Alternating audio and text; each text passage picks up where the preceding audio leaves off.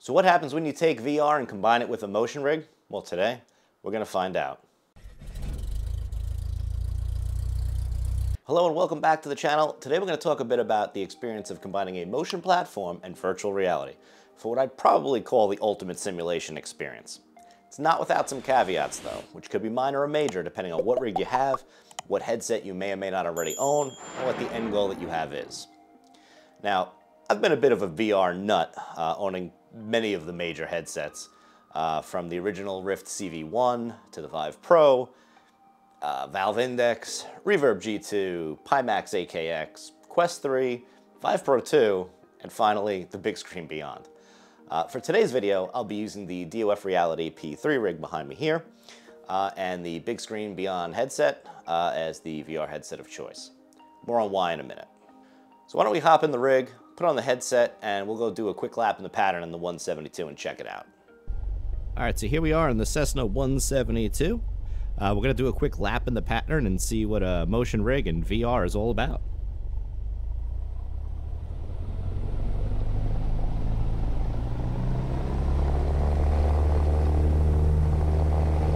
Alright, full power, engine instruments in the green.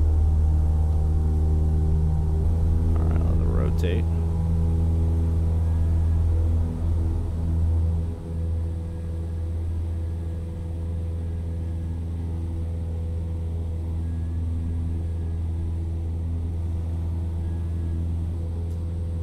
Okay, we'll start our crosswind turn here. Wait, hold on a minute. Well, this doesn't feel right at all.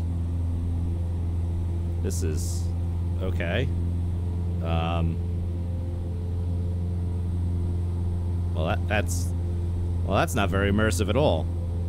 All right, so let's talk about what happened and why there's a few things to consider doing VR on a motion rig.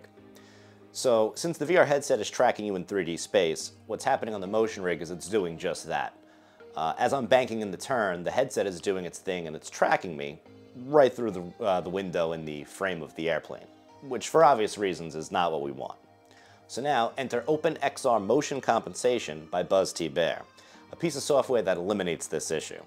Essentially, there's a sensor that gets mounted to your rig, and the software is reading the data from that sensor, and my basic understanding is that it's doing some math and keeping your virtual viewpoint right where it should be, in the cockpit.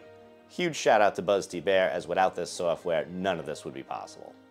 So that sensor could be a controller, USB sensor, or a Vive tracker. I've pretty much experimented with all of them at this point, and they all have some pros and cons. Now, this won't be a how-to guide, but more of my experiences with each type of setup. So to start, I originally attempted this with my Reverb G2 and then the Quest 3. Both of these are what's known as inside-out tracked headsets, which essentially means that you don't need any external sensors. They basically track themselves. Now, while that's nice for an ease of use and setup point of view, I ran into a few issues using these headsets on the motion rig. The sensor that I used, by the way, for the motion compensation was the Witmotion inclinometer. So the first issue I had, which ended up being the deal breaker for me, was I found that with both the Quest 3 and the Reverb, they seem to get a bit confused on the tracking, even without motion compensation on. The virtual view in the headset would seem to snap around a bit on where it thought it should be. This was most likely due to me having a 43-inch reflective screen TV mounted to the rig, messing with the tracking. Now, you may be okay if you're just using the rig strictly for VR and don't have a display mounted to it. Now, I did have a bit better results using a smaller monitor at first, so that is something to keep in mind. The second issue with using just the Witmotion sensor for motion compensation is that it's only going to do pitch and roll. Now, this will work fine for 2 and even 3 degree of freedom rigs, but won't be able to compensate properly on a 6 degree of freedom rig. Now, I don't have a 6 degree rig, but I imagine that any heave, surge, and sway not being compensated for would probably be nauseating. And during my testing with yaw not being compensated for on this rig, it wasn't that big of a deal to me, and I barely noticed it. So this led me on to a bit of a quest to see if I could find a way to use an externally tracked controller. I went through using the headset's respective controllers, which worked pretty well, except for them still being inside out. If the controller moved out of view of the headset, you'd lose compensation. Then I tried various hacky ways of using my index controller and Vive trackers, even going so far as to mount one tracker on the rig and then one on top of the Quest 3 headset. This was probably the most successful, however, still less than ideal. I'd still have tracking issues, and the added weight of the tracker mounted on the headset made the Quest 3 uncomfortable to use.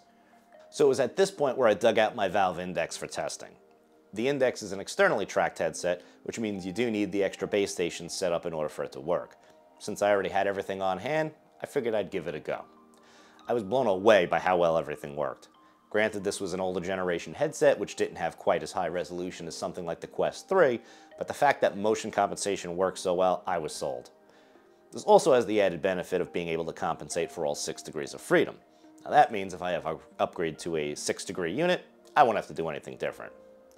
Now fast forward a bit, and I ended up impulse purchasing a Vive Pro 2 while waiting on the order of the Big Screen Beyond to arrive. Now with both of these being externally tracked Steam VR based headsets, it allows for full integration with the Vive trackers and controllers. It was pretty much plug everything in and go at that point. So now, all that's out of the way, let's jump back in and let's see the difference. All right, so we're back here in the rig. Let's go ahead and enable motion compensation and see the difference. Tracker calibrated. Motion compensation activated. All right, we're all activated.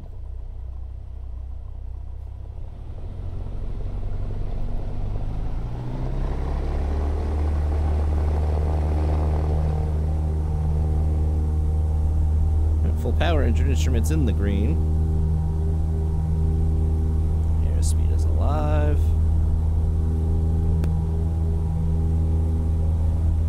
$50, $55 per rotate. Now, immediately I could feel the difference. I didn't notice it right away on takeoff without motion compensation, but I was actually sinking back. My viewpoint was sinking back into the seat a little bit.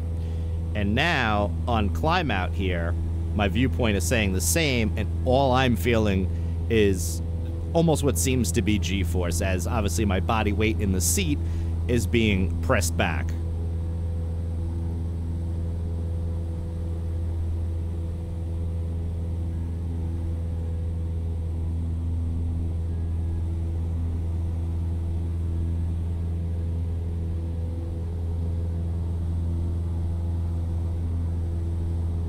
All right, just past the departure end, just about 800 feet. We're going to turn our left crosswind now.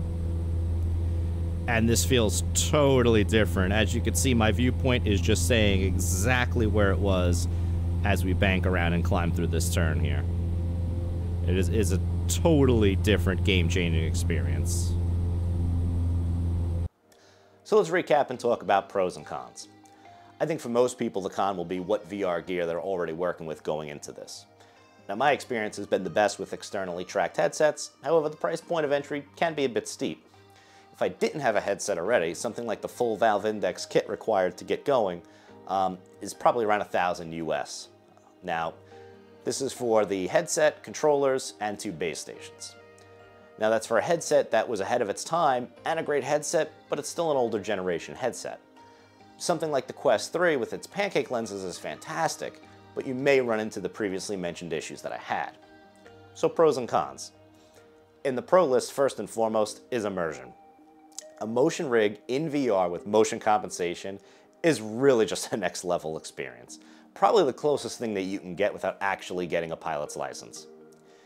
Add a plus in that column if you already own some VR gear, and bonus points if it's in a modern externally tracked headset. Now as for the cons, and there's really only one that I can see, the cost of buying and set up a whole VR kit might be steep, especially if you don't already have any existing VR gear. And if you're using something with 6 degrees of freedom, it pretty much will be a requirement to have something that's externally tracked. All in all, when everything is set up with motion compensation, there is nothing more immersive than using a motion rig in VR. It really has a way of tricking your brain into thinking you're feeling some sort of G-force. Carrier launches and recoveries feel absolutely wild in DCS. Even feeling in-cloud turbulence in X-Plane and in Microsoft Flight Simulator when using real TurbCat just feels awesome.